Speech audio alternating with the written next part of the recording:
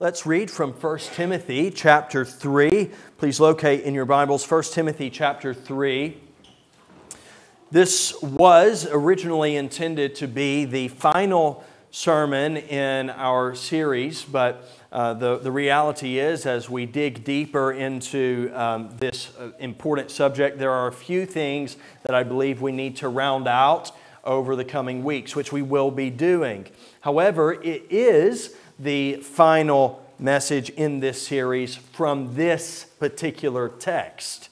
So we're going to read the whole text so that you get the context. And as we get the context, we'll, I trust, better be able to appreciate the content and all that it means for our lives today. Let's read from 1 Timothy chapter 3, beginning with verse 1. The saying is trustworthy. If anyone aspires to the office of overseer, he desires a noble task. Therefore, an overseer must be above reproach, the husband of one wife, sober-minded, self-controlled, respectable, hospitable, able to teach, not a drunkard, not violent, but gentle, not quarrelsome, not a lover of money. He must manage his own household well, with all dignity, keeping his children submissive. For if someone does not know how to manage his own household, how will he care for God's church? He must not be a recent convert, or he may become puffed up with conceit and fall into the condemnation of the devil. Moreover, he must be well thought of by outsiders, so that he may not fall into disgrace, into a snare of the devil. And with that entire passage read, let's read just verse 7 together. Moreover, he must be well thought of by outsiders, so that he may not fall into disgrace, into a snare of the devil. Amen. Why do you bother with people who are not members of your church? I've been asked that a few times. Why do you get involved in these complicated situations in the community? Why do you engage local action groups like the residents associations and the neighborhood watches and the police ward panels and things like that? Why did you spend so much time looking after the elderly gentleman who used to live at the corner? Hadn't he basically made his choice? Didn't he push people away through his life? Shouldn't he have just faced the consequences and you got on with your life, and maybe you could have used that time with someone else? Or more recently, several times asked about the lady that I've shared with you more recently about. She has a very rare type of dementia, and I've been looking after her in various ways. I should say we have been looking after her in various ways via the food bank for 4 years, since 2020.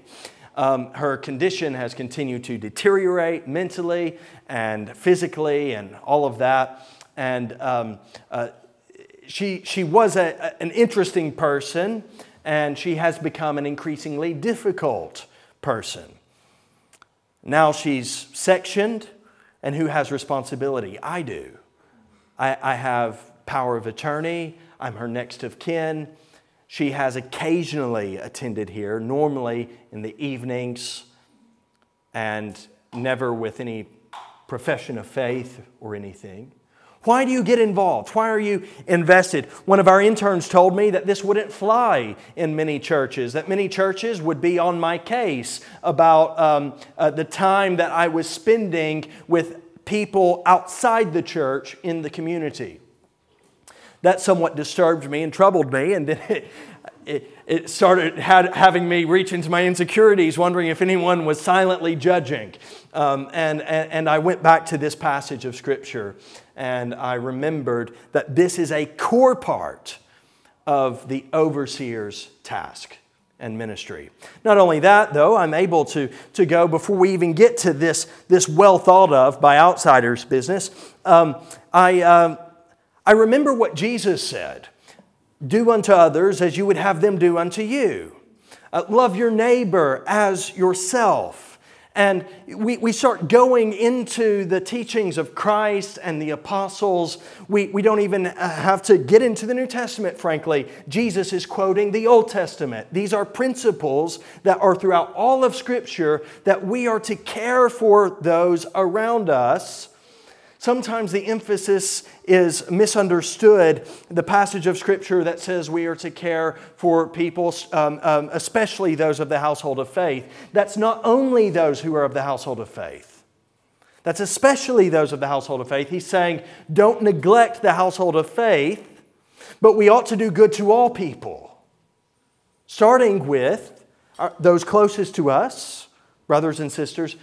So before we start looking out, let's see what we're doing within.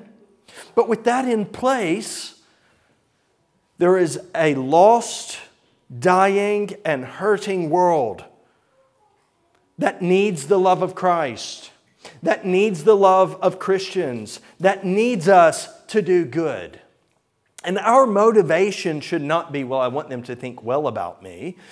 Our motivation should be, I want God to be glorified in my life. I want Jesus to shine in my life. I want the power of the Holy Spirit to be evident in the way I live and how I interact with people around me.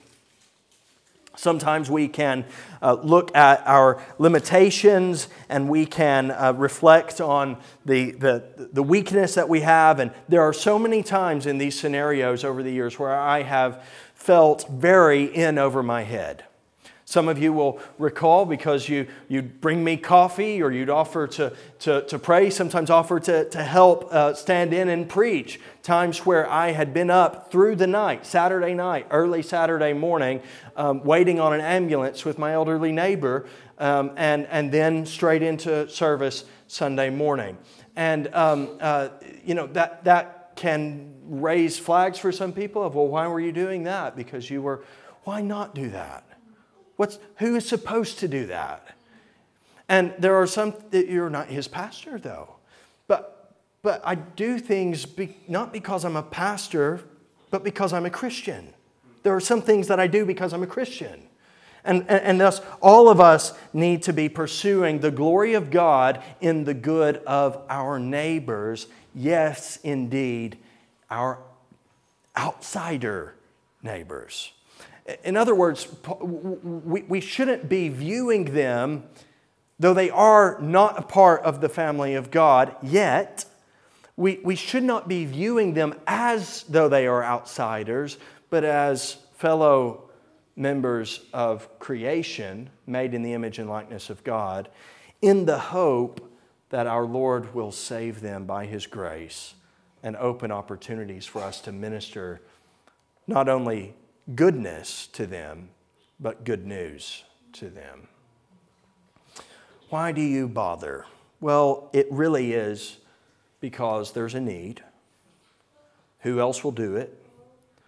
And I want God to be glorified in my life and in my ministry and in my relationships with the neighbors. I want any random person here today to be able to knock on the doors of Park Ridings and Alexandria Road and Hornsey Park Road and Malvern Road and at least meet someone who knows me.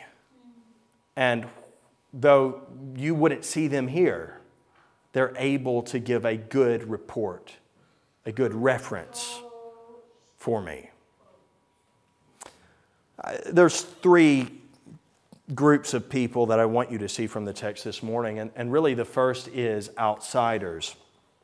While our primary motivation for loving our neighbors and for doing unto them as we would want done unto us and so forth should not be what they think about us, nonetheless, the apostle says that should be the result of our life and ministry among them. He must be well thought of by outsiders. There's a couple of things that you should see just from those words. First of all, outsiders will think about you. Outsiders will think about you. Your neighbors do think about you. what do they think about you? And you're saying, well, this is a passage for overseers, isn't it? This is not about me. But remember, there's only one thing here that actually is outside the realms of everyday Christian virtue, and that's the ability to teach. All of us should aspire to have the characteristics and qualities represented in this passage. So when your neighbor thinks about you, do they think about you as lazy, disinterested, inattentive, head down, just going about your own life as though there's nothing around you? That's some. Or perhaps they see you as the life and soul of the party, but they don't like your party. It's keeping them up at night. You're loud and you're obnoxious and you're just unpleasant to be around because you're just always in this state of overdrive. I mean, what do your neighbors think about you? Just start there, next door. Are they hearing your fights, your arguments? Do they hear the way that you interact with your children? The way they talk back to you? These are things that maybe, that shouldn't be your motivation for doing things right and righteously, but maybe if you pause to think about people around you, it might help you sort out some other areas of your life. I really don't want it to be, well, what will they think about us? Because I don't think that's a very good motive. But it's not necessarily a bad motive. I don't want to be a bad witness. They see me get into the car going to church on Sunday morning. They see me walking down the street to the bus stop with the Bible in my hand. And yet, the other days of the week, I'm sending a different message. Do you see what I'm saying? Outsiders will think about you. And we know what they think about some, at least. Some have left quite the mark, such that we can be defensive and say, well, the media is opposed to Christ and to Christianity, so they're always going to be parodying us. But I know the type of people that they're parodying. You do as well. The rude, stuffy person, the obnoxious person, the complete hypocrite who's all pure and lovely when they're gathered with the saints and they're promiscuous through the week. These type things are indicative of other people's experiences and observations in a way that they've translated it to art in a way that makes out that this is representative of the whole, albeit unfairly. But it doesn't change the fact that those ideas have seeds that were sown in personal experience. The hypocrite Christian is probably the number one trope when it comes to how the world sees us. The outsiders will think about you. The text implies that. Thus he says, he must be well thought of by outsiders. The implication being they might not necessarily think well of you. So that's the second thing about outsiders. Outsiders will think about you, but they may not think well of you for any of the reasons that I've just mentioned. In fact, if you flip around the various points of Christian virtue that are addressed in this chapter, you will see that these are often reasons why someone might not think well of you. If anyone aspires to the office of overseer, he desires a noble task. But they look at your life and they don't see any aspiration. They don't see any sort of nobility or aspiration for nobility or leadership of yourself, never mind others. An overseer must be above reproach, but your life is in reproach and you bring others into reproach. The husband of one wife, or as we discussed, a one-woman man, a one-woman kind of man. And they look and they say, well, this person seems to be a bit on the casual side with their relationships. They're not faithful.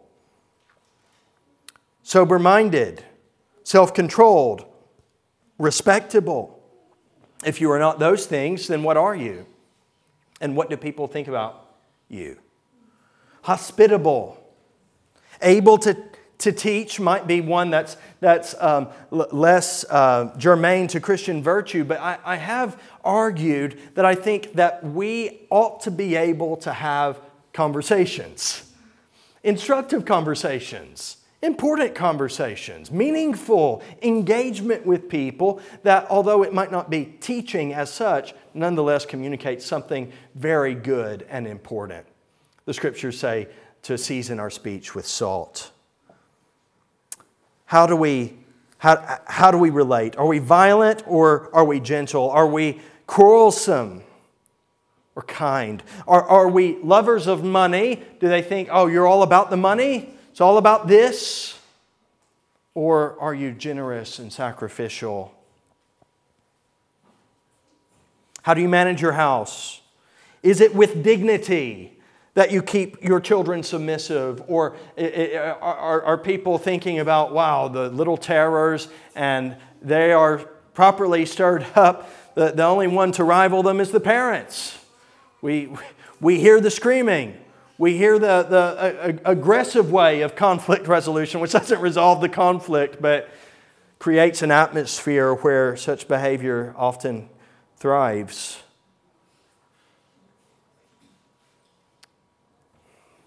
Are you puffed up with conceit? Do they think that, well, that is a very hoity-toity individual? Just the way they walk around. It's not that their head is up high, it's that they're full of themselves and their own press.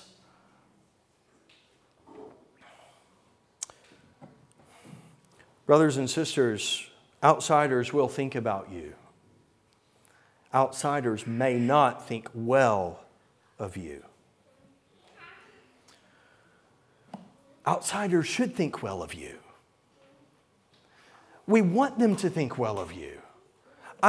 Let's put away this sort of thing. I don't care what people think about me. Well, actually, God cares even what people think about you. So your perspective is not greater than God's. If God cares about what people think about you because of the way it reflects upon Him, then you should care what people think about you. He must be well thought of by outsiders.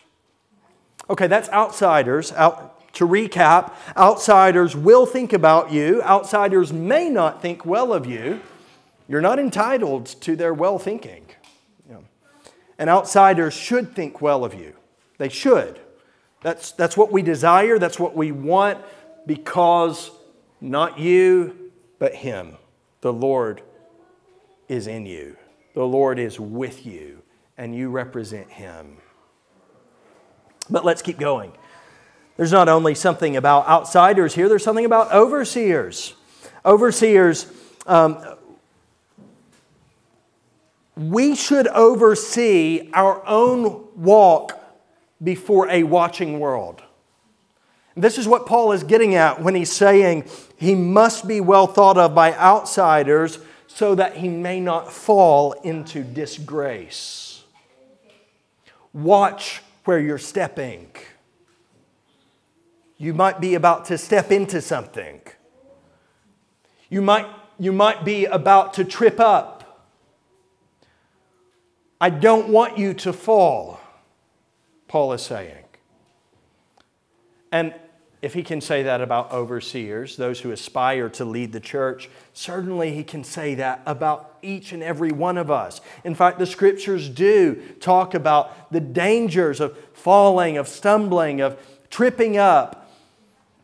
And there is great hope that the righteous even will fall 7 times, but will get up again. Why? He raises us up, and we keep going. But we should be overseeing our own walk in a way so that progressively we're not stumbling so much. Think about children when they're starting out, figuring out all of the different things that they can do and can't do, should and shouldn't do. They learn through those trips, don't they? They learn through those times of stumbling. And all of us have been there in our own development. My poor daughter this morning has a developing mark on her forehead after quite outside of my knowledge of her abilities, rolling over onto her stomach from the upper end of the bed, crawling all the way down to the bed, and then flipping over completely this morning. Whilst I had briefly left the room for less than 1 minute to sync my iPad notes with my laptop. And she was rightly angry with me and upset. And Uliana and I haven't talked, but there might be some justified disappointment. I've learned a lesson as a parent. And Natasha said something very, it's therapy and counseling, so it was very helpful for me. That's important. That's important for her to have those knocks, to have those falls. So with that in mind, I feel slightly okay about things. Here's the thing. That won't be the first time she falls. I hope it isn't the first time she falls. I know that. It won't be the last time she falls. Hopefully, it will be under my watch. I've learned a lesson. I trust. But it won't be the last time she falls, because she's going to start, instead of doing the sort of scoot crawl, army crawl, she's going to start, lifting her core.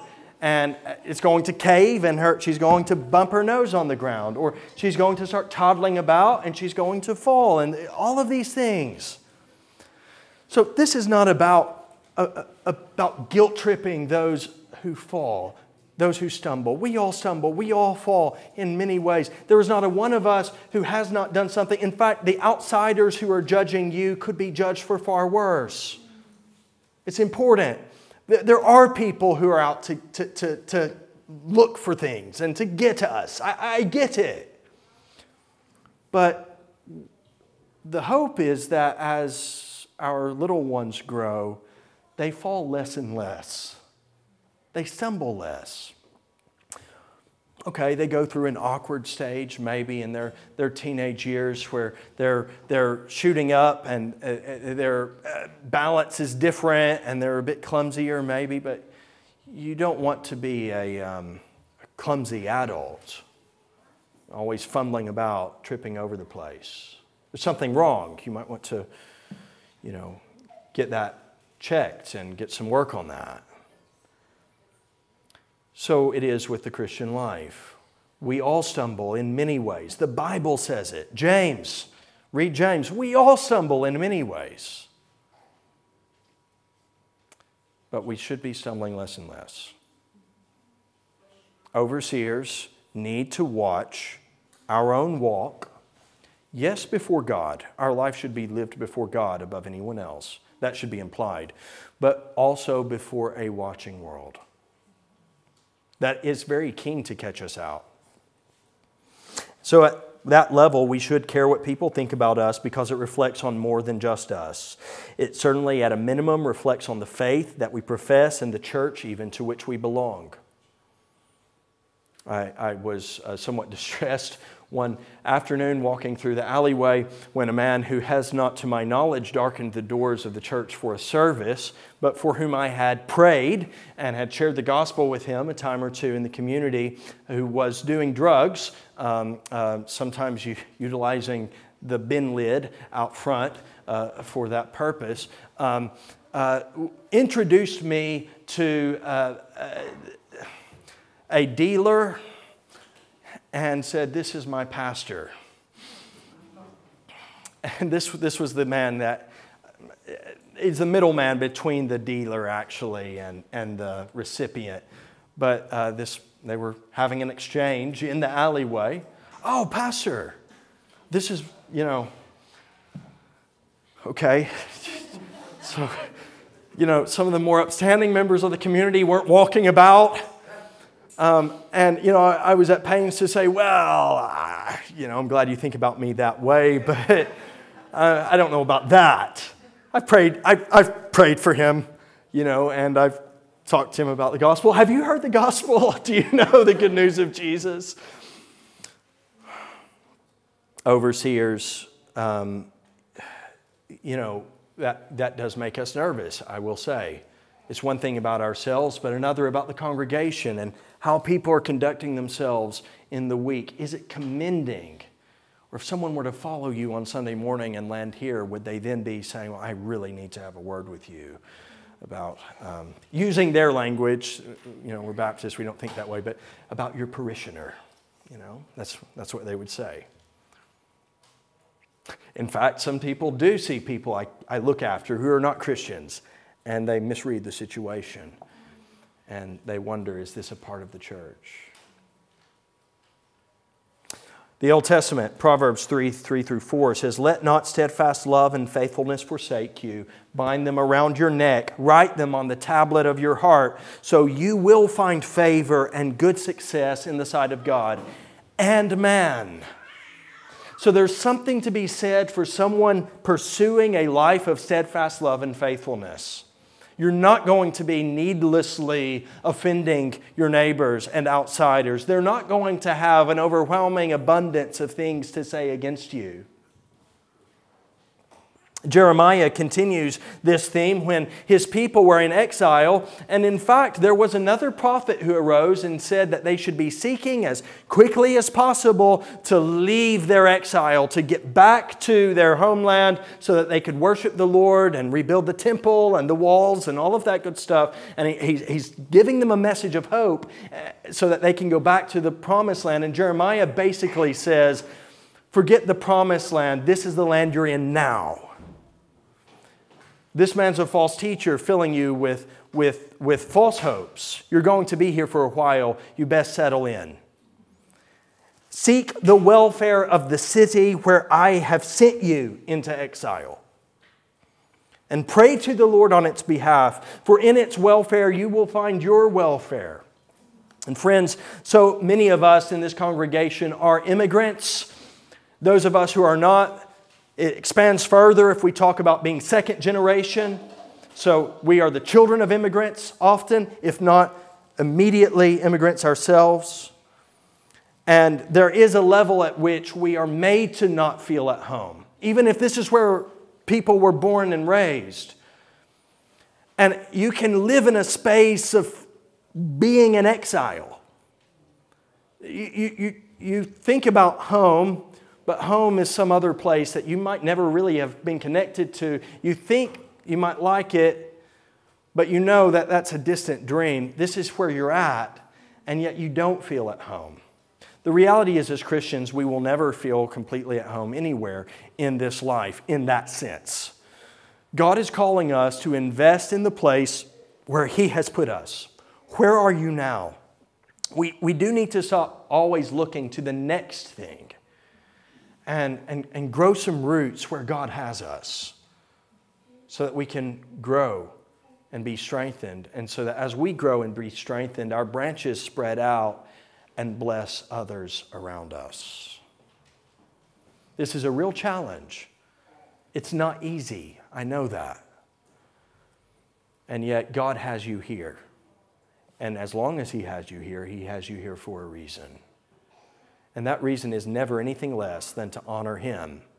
And we honor Him by pursuing the welfare of those around us. Someone in the Old Testament who put this into practice is the prophet Daniel.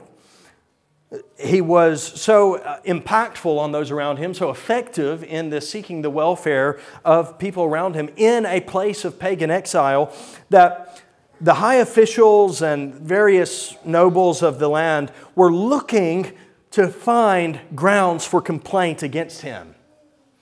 They wanted to spot him in some way disrupting the kingdom, a threat to public order, to peace and stability and all of that. But we're told in Daniel chapter 6, they could find no ground for complaint or any fault because he was faithful. And no error or fault was found in him. Then these men said, We shall not find any ground for complaint against this Daniel unless we find it in connection with the law of God. And therein is a very important qualification. If people have something against you, let it be because you love and serve the Lord. If their complaint is against you because you're faithful to the Scriptures, then praise God. But don't be justifying yourself falsely that they hate you because you're a Christian. Because sometimes I've heard that and I look into it and that's not at all what's going on. In the New Testament, Jesus says His followers are light to the world. So let your light shine before others so that they may see your good works and give glory to your Father who is in heaven. And that is applied in so many ways, but it can be applied to work and everyday life. Paul does that in 1 Thessalonians when he says that we should aspire to live quietly, to mind our own affairs, and to work with our hands as we have been instructed, so that we may walk properly before outsiders and be dependent on no one. If we apply it more broadly to everyday life, especially to the things that we say and how we say it. In Colossians, Paul says, walk in wisdom toward outsiders, making the best use of the time. Let your speech always be gracious, seasoned with salt, so that you may know how you ought to answer each person. We need to be careful that we are not reacting, but responding.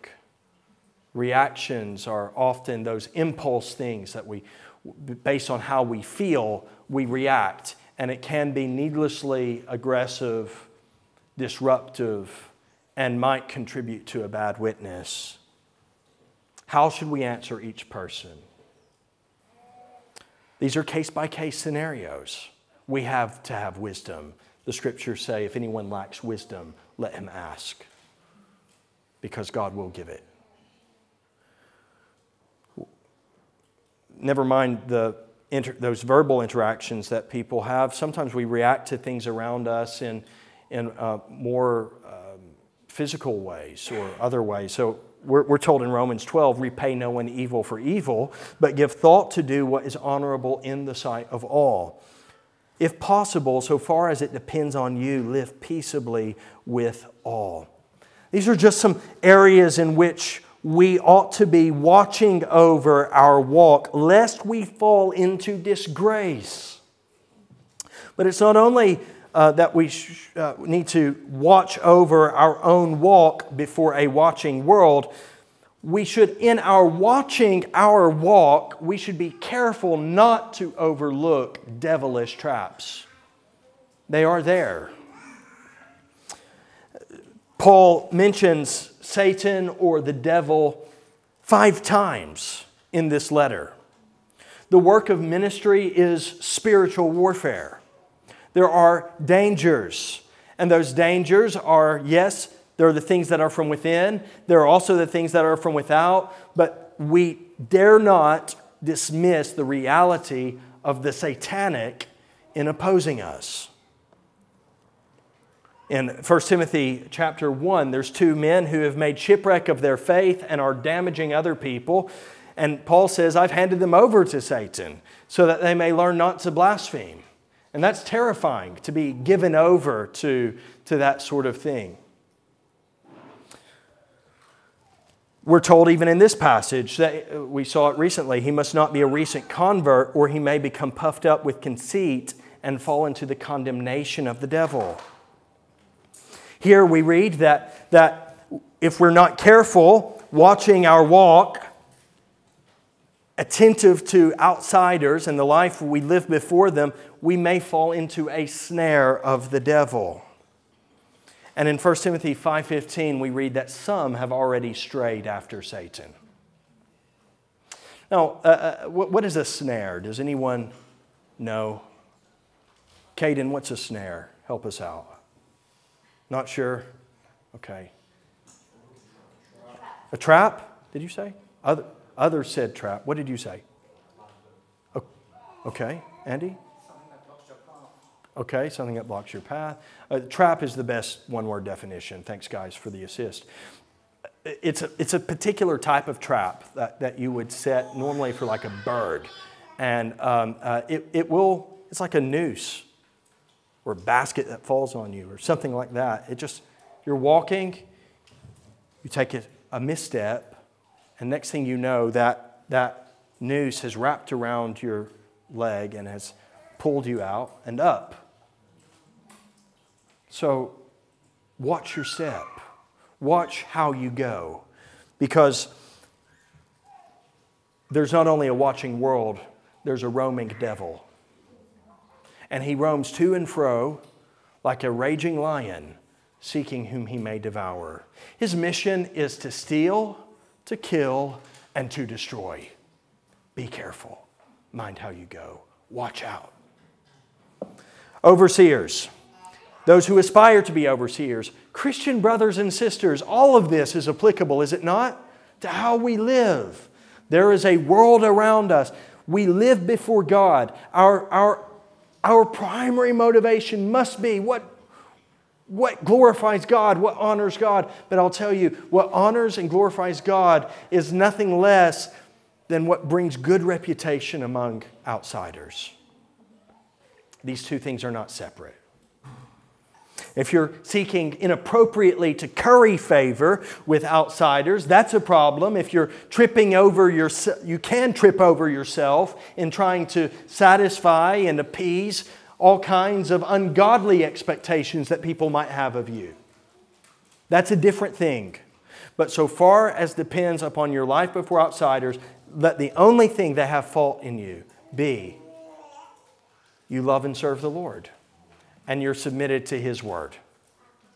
Sometimes when you submit to His Word, you find that outsiders like you. You do. You will. Sometimes when you submit to His Word, you find that they don't. And they say nasty things about you. That's fine. Let this be your guide. One final category that I want you to see this morning. We've looked at outsiders. We've looked at overseers. You know that we can't leave this place without seeing Christ. We want outsiders to see Christ in us. It's not so that they can hype us up. It's so that we don't do anything to dishonor or defame the name of Christ among the nations. Do you want people to know Jesus? Do you want people to see Christ for who He is and what He's like? Then seek to be more like Him, friends. We want outsiders to think well of Christ in us. It's not just I want them to think well of me. I want them to think well of Christ in me. Because every time someone rolls their eyes and says, Christians, as though that's a negative thing, and then you look into it and it really is something negative that they're criticizing, that is dishonoring the name of Jesus. We want outsiders who think poorly of us to do so because of Christ in us. If they think poorly of us, we want it to be because they see Christ. If they see good in us, it's because of Christ. If they see bad in us, it's because of Christ. And that is why we live. And that is the one for whom we live and before whom we live. So this isn't, I'm going to live my life before outsiders, hoping to please people, hoping to satisfy their every expectation, wish, and demand, bowing before their oppressive control. That's not what this is about. But what it is about is honoring Jesus and His kingship over us in the way we live. Not everyone will love us. In fact, Jesus Himself is very clear about this. In John 15, He says, if the world hates you, know that it has hated me before it hated you. If you were of the world would love you as its own.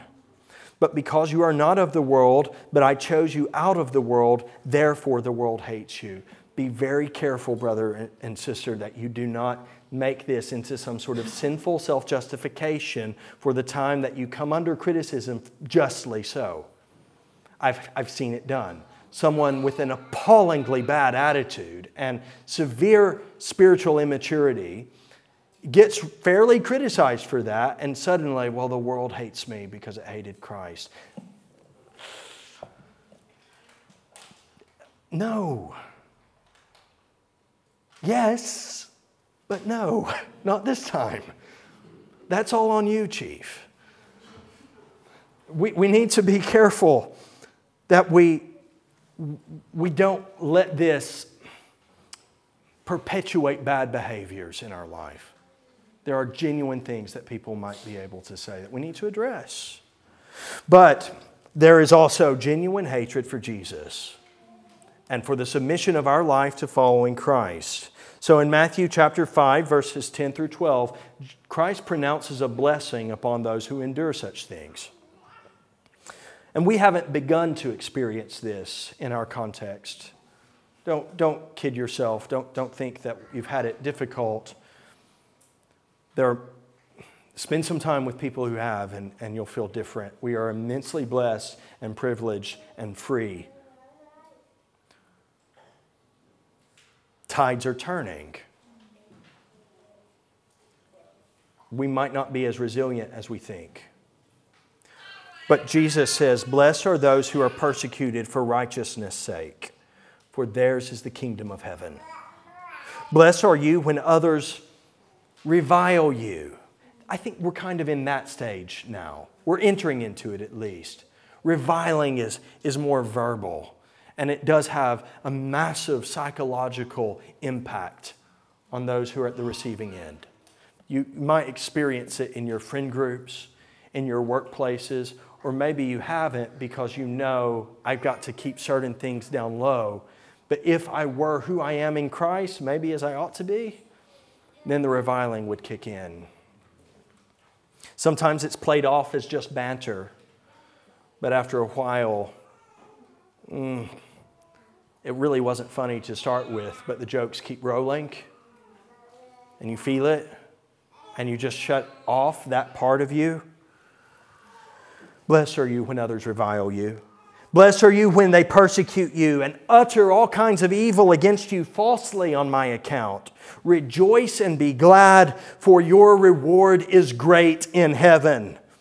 For so they persecuted the prophets who were before you. And we might say so in the end, they persecuted Jesus. There are many scriptures that demonstrate that we're not going to be loved and adored universally. The point here is that we are not giving outsiders ammunition. We are not walking in scandal, but we are walking in our Savior.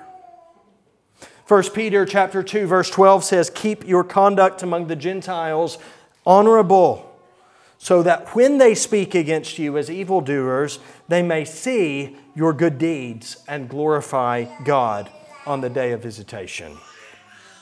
1 Timothy is filled with counsel that for what that does and doesn't look like. And sadly in our world, not all such behaviors are regarded as scandalous in society. Yet God has revealed through His law and gospel what is unacceptable conduct and what is acceptable conduct. Christ is just, and those in Christ should do justice. But Paul says that the law is laid down not for the just, but for the lawless and disobedient, for the ungodly and sinners, for the unholy and profane, for those who strike their fathers and mothers, for murderers, the sexually immoral, those who practice homosexuality, enslavers, liars, perjurers. The law. And when you speak law, when you apply law, watch, that's often the point where people in our society will hate you because you touched on something. There was once a gathering I was talking to on a traveler site, and everyone in the room, it was just a large gathering filled this chalet, and they were talking about the unforgivable sin. And their understanding of unforgivable sin was completely wrong, and they were basically talking about whether someone having committed homosexual sin, whether they could ever be saved. Now, I went through the list, and they were everything on the list except that one thing. And that was the one thing that they were all latched onto. Like, this is the unforgivable sin. This is the unforgivable sin. And I'm like, oh, guys. And I'm not saying that the whole room was like, this person was this person was this. But often in one individual, you would have everything else in the list. And when I started saying that, suddenly I become apparently pro-LGBTQ. And like, guys, no. Look, they will hate you from every direction if you start applying the law. It's just the facts. We have to understand the world will hate us on many things. But guys, we don't rest in a place of law. We rest in the gospel. We don't just stay in law. We're not always this, that, and the other. Every time we gather, tell me I'm wrong, we point people to Jesus. We call people to come home to the Father who's watching from afar, who will run out to meet them. The gospel is that we were all kinds of crazy things, and we have received mercy. Mercy is extended to the uttermost, to all who believe in Jesus. Paul's testimony is that he persecuted the church of God, that he did evil things, and he was shown mercy and was brought into the family. I received mercy, he says, for this reason, that in me, as the foremost of sinners, Jesus Christ might display His perfect patience as an example to those who were to believe in Him for eternal life. So pursuing Christ's likeness shapes how we live. We should live prayerfully, peaceful and quietly, godly and dignified in every way, he says in chapter 2. He tells us that we should pray and worship in a way that points outsiders to Jesus. He says, worship and pray, lift up holy hands without anger and quarreling. We should be known for our devotion to the Lord, not our strife. Women, it speaks even to what the most personal areas of your life. Paul says it even addresses what you wear and when and where and why. Sadly, the world we live in is very surface level, so it's important that you are sending the right message. One, he says, that professes godliness and good works. What do people see in us? Everything about us, we need to be curating and cultivating so that people see, I might not like them, but they're committed to godliness and good works.